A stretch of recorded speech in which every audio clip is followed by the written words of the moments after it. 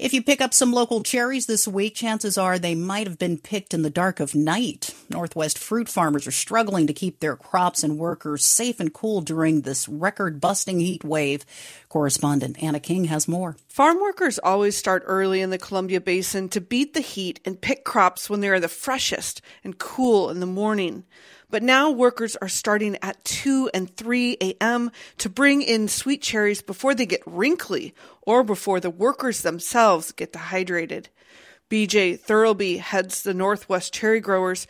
He says farmers bring in big lighting systems to illuminate the orchards as the workers pick. They work one row, they move the lights. So it's much slower. It's a slower process for sure, but it's one that we saw in 2017, and we're seeing it again now. This week, cherry workers will likely quit picking by early midday as the temperatures spike. I'm Anna King.